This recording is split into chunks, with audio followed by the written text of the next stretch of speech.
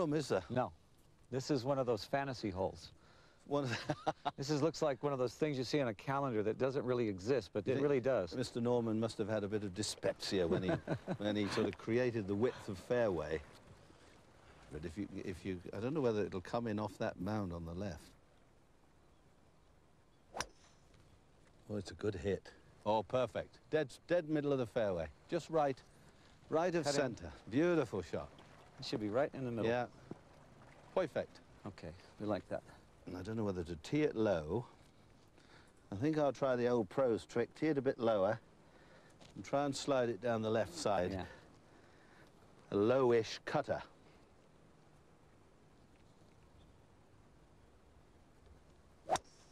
That's the one. That's the one. That's the one right there. Be a bit down the left. No, that's going to come down, though. It's right by that little banyan tree. Good shot. I don't know. There, I think it's all right. It rolled right down to the bottom of that banyan tree. Did it? Yeah. Is Alliss Cooper a name, a figure, something else entirely divorced from you? Total character. I created the character to pretty much hide behind. I don't particularly, I'm not much of a show-off at all, but Alliss is. You know, when I play Alliss, I'm playing a character the way Jack Nicholson will be playing the Joker. And I try to make that character as opposite of myself as possible. So I have fun playing him. He's much more Captain Hook. You know, I mean, he's a lovable villain. He's sort of the kind of villain you really actually like, you know. Where did he come from? I think he just came from a long history for me of watching, reading comic books, watching horror movies, and sort of all of the Americanisms all rolled into one sort of modern-day Frankenstein. And Alliss is sort of a media monster. You know, he takes a little bit from here, a little bit from there, and then when you see him, he's sort of America gone crazy. You know, you're just less than 150. Mm-hmm. I think a nice 8, a good 8. It's a good solid 8. Just favour the right-hand side of the flag if you can. But I think it's just a good 8 from this Bermuda-y, fluffy grass. All right. Whereas if you go left and it kicks left, you're left with a tricky chip. I'd rather be somewhere on that green. Yeah, just a nice smooth swing. Oh, good hit. Right at it. That's right at it. Little long. That must be good. Spin back a little bit. See the end. Do you see it spin? It was spinning back, but I think it caught up in that little thing. It's okay. That was right at the pin. I tell you what, yeah. Well, I'm stronger than I look, you know. You're a bit of a star, you are. You're wiry. I'm sneaky long. I'm small but beautifully proportioned. I think he may be part Yorkshire Terrier. That looks good. Bit left. That's okay. Bit left, bit left. We both got stuck up there. Did we? People were saying you were tearing animals apart and eating the sheep's entrails and all of that. That's a new one. I like that. That was all illusion, like a grand illusion. Well, first it didn't happen. The great story about the chickens, for one thing. What was the story about the chickens? We were doing a show in Toronto, Canada. Our very first show anybody had ever seen Alliss Cooper. 60,000 people. It's being filmed. John Lennon is there. Jim Morrison is there. They're all... And at the end of the show, we'd take feather pillows and we would open them up and turn CO2 cartridges, and it would look like a blizzard up on stage with all the sound going on. And then somebody from the audience threw a chicken on stage. And I've never been on a farm in my life. I'm from Detroit, you know. I mean, you know, a chicken, it has wings, it has feathers, it'll fly. So I picked it up, and it was fine, and I threw it back in the audience, and I thought it would just fly away, you know. Of course, it went right into the audience, and they tore it to pieces. And threw the parts back on stage. The next day, it was in the paper, Alliss Cooper rips head off chicken and drinks the blood and all this stuff. And I went, wow, I didn't see that. The audience are tearing a chicken to pieces. Very distasteful. Even the topper on that was that the first 8 rows were all wheelchairs.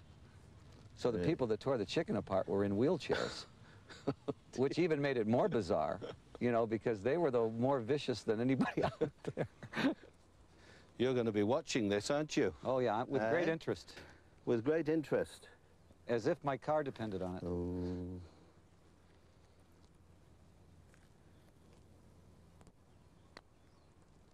Ooh, that looks good. That looks real good. Oh, go on. Ooh. Ooh. That's the story of my life there. You tell me the story of your life. That's the story of my life. Is that all right? Even my enemies. That's real good. Thank you. That's better than all right. You played that pretty far up, didn't you? I did.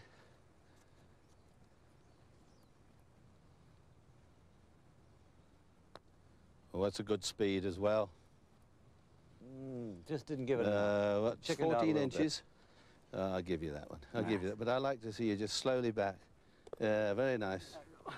Very nicely done, sir. Very good. Thank Very you. good. On to the next. Was there a period when you did not perform or travel? Did you pull back from it and say, I'm not going to do this anymore? Or have you always been performing somewhere? Well, there was a period when I just couldn't because I was, you know, I became an alcoholic. Did you? Yeah. I drank, I was drinking a bottle of whiskey a day. And, you know, I'd get up in the morning and throw up blood and wouldn't tell anybody about it because I wasn't eating. I was just drinking and surviving. But I was never drunk. I could walk a straight line. I could never slur a word. I never missed a show, you know, in 25 years. So nobody really knew I had a real drinking problem until it was really too late. And then I checked into a hospital, and it's been 15 years now since I've had a drink. So, I mean, I always tell people I'm 48 and I'm in better shape now than I was 20 years ago. That's the real truth. I am in much better shape than I was. But I had my bouts, you know. I mean, I knew Jim Morrison, and I knew all these guys, and I saw them go down. Keith Moon and, you know, Jimi Hendrix and these guys were all friends, and I knew how fast they were living. You should do something to feel good. When you're just drinking and feeling good, there's something wrong there, you know. But golf was a big part of my rehab. When I stopped drinking, I started playing golf 36 holes a day. Who got you into that? Actually, I went out and started hitting some balls because I just didn't want, if I sat in my house, I was going to sit there thinking about drinking. If I got out and did something away from that, then it was going to be, so I immediately got addicted to golf. You know, I got addicted to a more positive thing. And the better you play in this game, the more addicted you get to it. Yeah, it must be. Just outside, just on the right edge.